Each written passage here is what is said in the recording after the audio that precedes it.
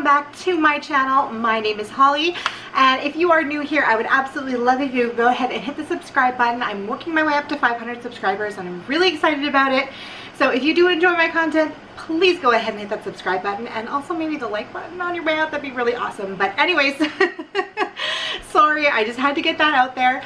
But today we are going to be doing a huge book haul.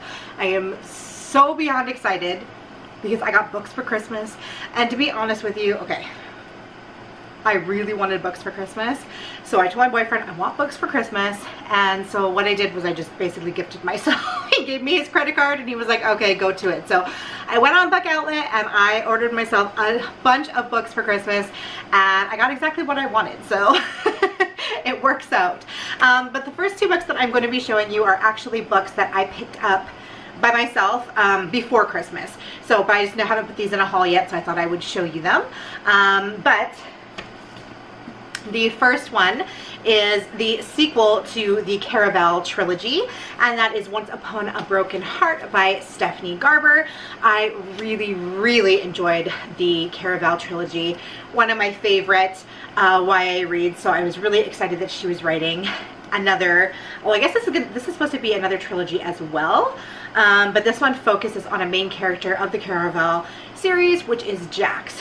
So I'm really excited about that. I'm actually about halfway through it right now, but I am going to go ahead and read you guys the synopsis of all of these books. So this might be a long video. I have quite a few books to get through, but I'm really excited about all of them. So let's go ahead. I'll read you the synopsis for this one, and then we'll move on into the next one. So this one says, for as long as she can remember, Evangeline Fox has believed in true love and happy endings, until she learns that the love of her life will marry another. Desperate to stop the wedding and to heal her wounded heart, Evangeline strikes a deal with the charismatic but wicked Prince of Hearts. In exchange for his help, he asks for 3 kisses to be given at the time and place of his choosing. But after Evangeline's first promised kiss, she learns that bargaining with an immortal is a dangerous game, and that the Prince of Hearts wants far more from her than she pledged. He has plans for Evangeline, plans that will either end in the greatest happily ever after or the most exquisite tragedy. So far, pretty good.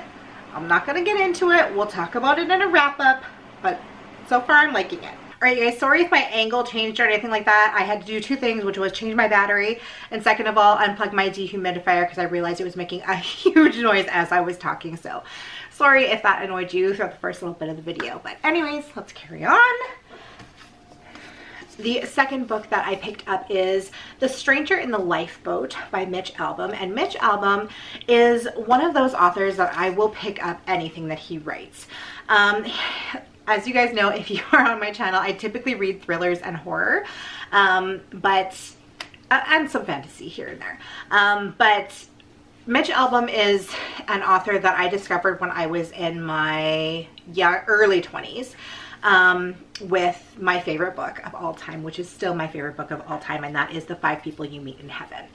And I discovered that book, fell in love with it, read a couple more from him, and just gradually picked up everything that he's written. And he is just such a profound author to me because his books just really make you think about the deeper meaning of life. And they make you laugh, they make you cry, and they just hold so much meaning to them. And I just love the way that he tells a story. So this one says, what would happen if, and a lot of times his books do carry around a higher power or God. And, you know, my favorite book, The 5 People You Meet in Heaven. And I mean, you can tailor that to however you believe, whatever you believe, you know what I mean? Like, for me, whenever I read a book about that, I just tailor that to meet my own beliefs, if that makes sense. Anyways, what would happen if we cried out to God for help and someone claiming to be God actually appeared before us?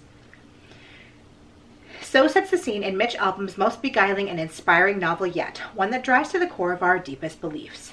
The story is narrated by a lonely passenger named Benji, who recounts the events in a notebook that is discovered a year later, when an empty raft washes up on the island of Le Monstrat.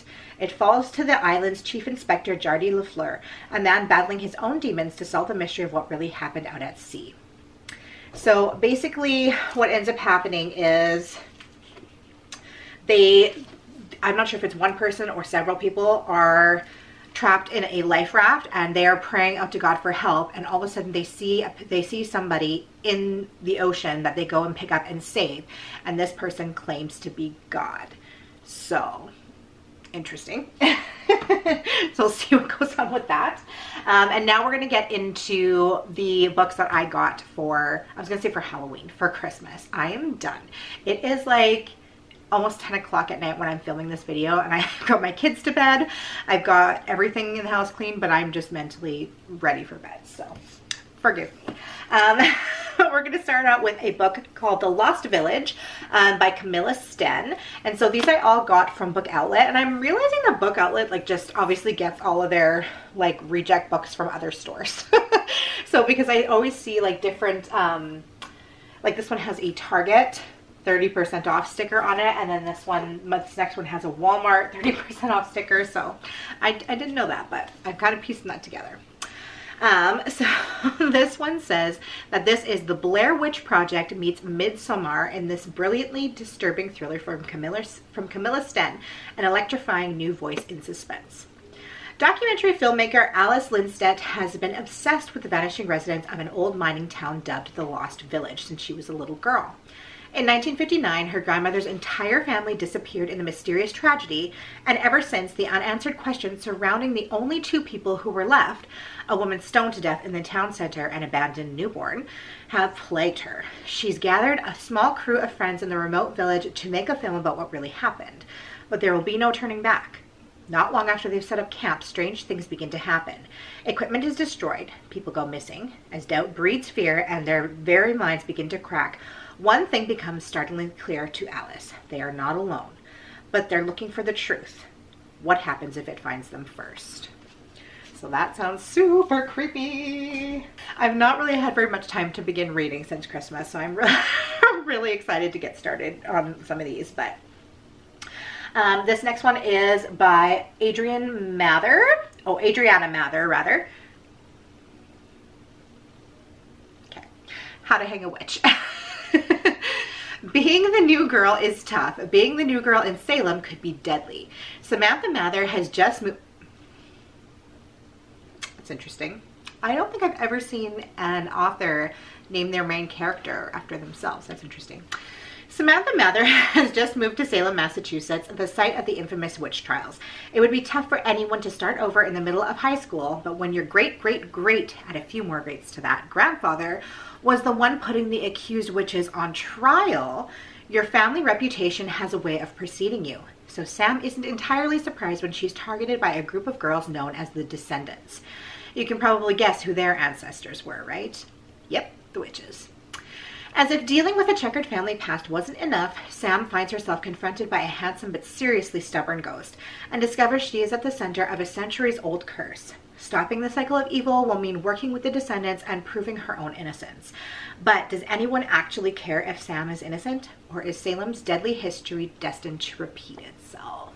I love anything to do with the Salem witch trials. When I was younger, I used to think, maybe it's true, but I used to think that I was reincarnated from that time, because I have just always had an obsession with the Salem witch trials ever since I was a kid. We're talking like a young kid, like 8 years old. I was always interested in it, which is kind of a weird thing, I know.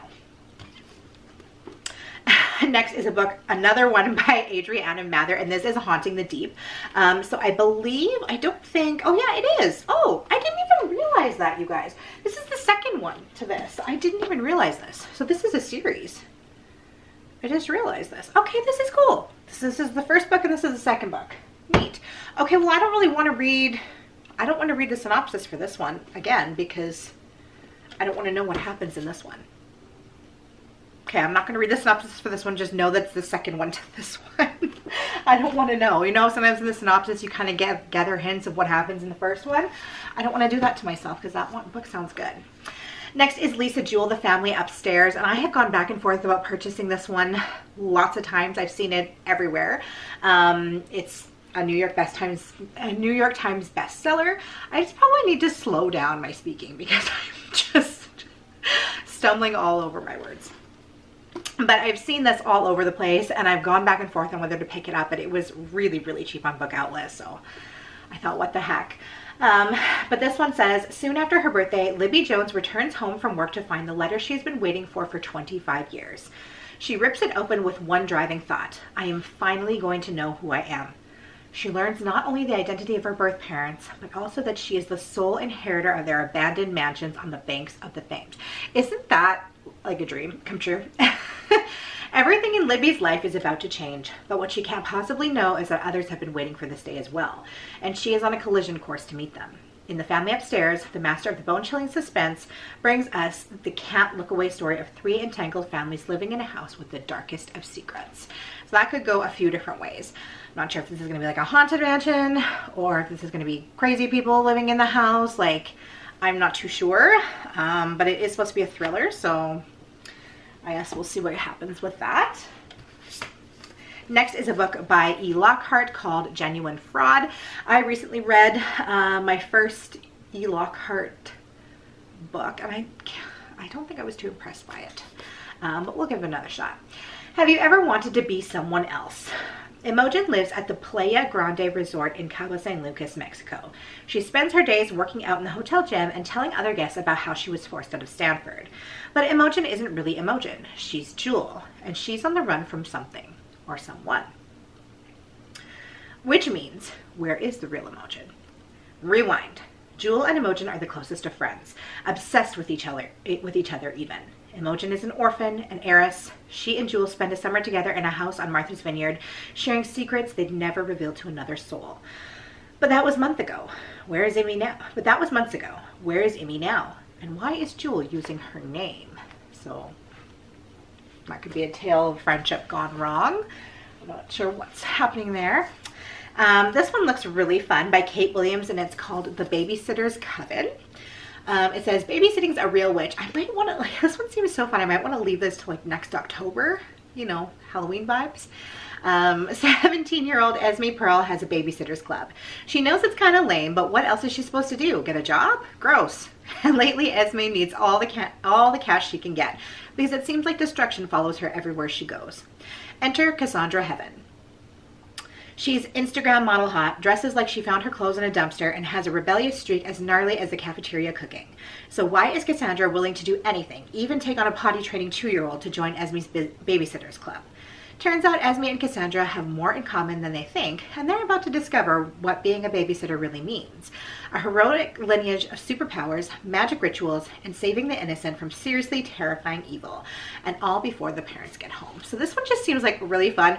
This definitely seems probably like a little bit of a younger read than I normally would read. I do read a lot of YA mixed in, but this one seems like an even younger than that, but I don't know, it seemed kind of fun, and I thought it'd be kind of like a cool witchy read, right, for the fall season. Next is The Haunted by Bentley Little. That's a super creepy cover. It says, Julian and Claire Perry and their 2 children, Megan and James, have made the move to a bigger, nicer home in their city's historic district. But something isn't right. The neighbors seem reluctant to visit. Claire can't shake the feeling that someone is watching her. Megan receives increasingly menacing and obscene texts, and James is having terrible dreams. No wonder, considering what he's seen at the corner of the basement, staring at him and shuffling closer ever so slowly. Pity no one warned them about the house. Now it's too late, because the darkness at the bottom of the stairs is rising.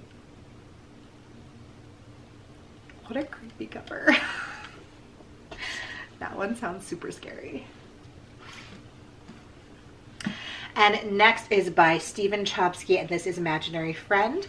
I read another book of his a couple of years ago. What was it called? I can't remember what it's called, but one of his more popular reads. And I really liked it. So, single mother Kate Reese is on the run, determined to improve life for herself and her son, Christopher. She flees an abusive relationship in the middle of the night with her child. Together they find themselves drawn to the tight-knit community of Mill Grove, Pennsylvania. It's as far off the beaten track as they can get. Just one highway in, one highway out. At first it seems like the perfect place to finally settle down. Then Christopher vanishes. That's terrifying. That is so scary. As a mom, that's so scary. For 6 long days, no one can find him, until Christopher emerges from the woods at the edge of town, unharmed but not unchanged. He returns with a voice in his head only he can hear, with a mission only he can complete. Build a treehouse in the woods by Christmas, or his mother and everyone in the town will never be the same again. So this one definitely sounds interesting, for sure. Pretty creepy. Imaginary friends. I don't know. So the next 4 books are actually cookbooks, which I'm super excited for. Because I'm going to show you the 2 most exciting ones first, because I'm so excited about them. Number 1 is the unofficial Disney Parks cookbook. So this has all of the yummy snacks from the Disney parks. It's got everything from the Dole Whip, like, oh my goodness, Gaston's giant cinnamon rolls. You guys, like, I was telling my baked macaroni and cheese with pulled pork. I was telling my sister-in-law, she, every other weekend she doesn't have her kids, so she comes over to our place and we just like eat snacks and watch shows, watch trash TV and Big Brother and stuff like that, right? And I was telling her, I'm like, our snack game is about to be leveled up with these cookbooks. I'm so excited. So yeah, so the unofficial Disney Parks cookbook has all of the Disney snacks, and I'm very excited about this one. And then following that on the same sort of line is the unofficial Harry Potter cookbook. So all of the delicious foods from the books. And I love that this one actually has like the ripped kind of edges. Can you guys see that? I'm assuming that this has the butterbeer recipe, because if not, that's unacceptable. But yeah, there's like everything, like all the food that they have. So nutty fruitcake for kids, old-fashioned chocolate buttermilk sheet cake, petunias pudding. Oh my gosh, you guys, I'm so excited. Bath buns, Creatures French onion soup. Oh, I'm excited. Very excited for these. Next is a book called Love Your Gut to Supercharge Your Digestive Health and Transform Your Well-Being from the Inside Out. So I've been doing a lot of research lately into gut health, because most people in the world actually suffer from leaky gut syndrome, which they don't even know that they have. And I believe that I'm one of those people. So I've been doing a lot of research into leaky gut syndrome and how to heal your gut. So I think this is going to be a really, really good read for me. It has recipes in it, but it's also like an informative book as well. So I'm excited about that. Hopefully start having a better feeling tummy. And the last book that I got is another cookbook, and it is Mostly Plants, 101 Delicious Flexitarian Recipes from the Poland Family. So I mean, you guys wouldn't know this. I've talked about this on my other channel at length. But recently, well, for about 6 months now, I have stopped eating beef and pork. I started getting a lot of arthritis symptoms in my hands and my fingers.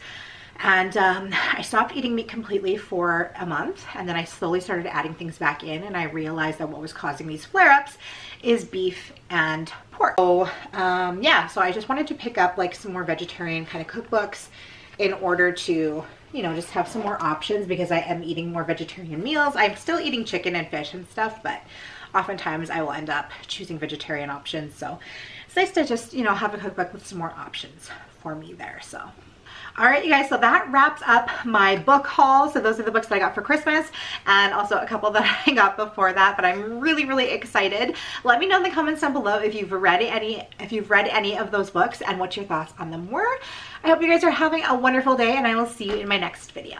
Bye.